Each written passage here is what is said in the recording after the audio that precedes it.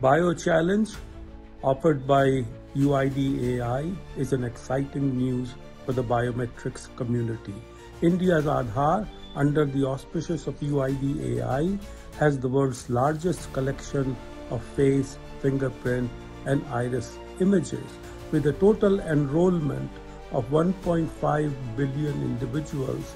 The database covers individuals with diverse demographics, including age, over the age of 5, ethnicities, and occupation, from manual workers to office workers.